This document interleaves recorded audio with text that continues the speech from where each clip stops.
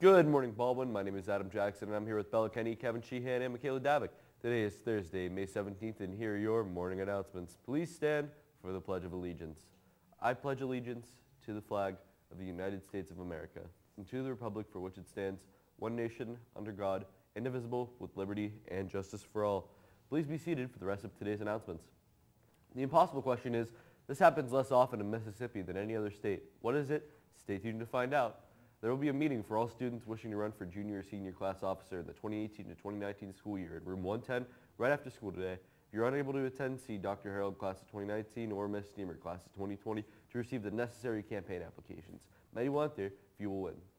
There will be a meeting this Friday, May 18th in room 228. You must attend if you're interested in running for office next year. This Saturday, May 19th, Global Minds invites you to attend our mural painting at South Hills Interfaith Ministries from 11 a.m. to 2 p.m.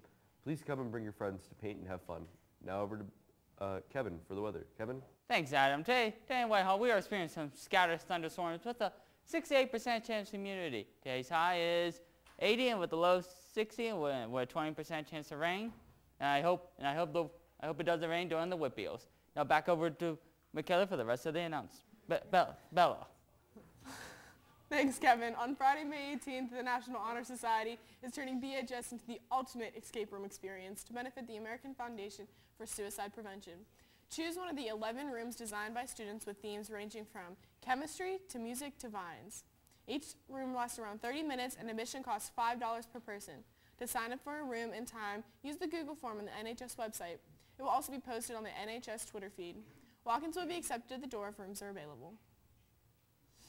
Now over to Michaela for the sports announcements. Michaela?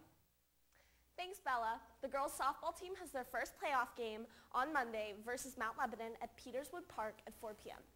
Also, there's the track whippeals today after school. Now back over to Adam for the rest of the morning announcements. Thanks, Michaela. Today's lunch is vegetable lasagna with your choice of milk. Today's weird holiday is Pack Rat Day. And the answer to the impossible question of this happens less often in Mississippi than any other state is cremation.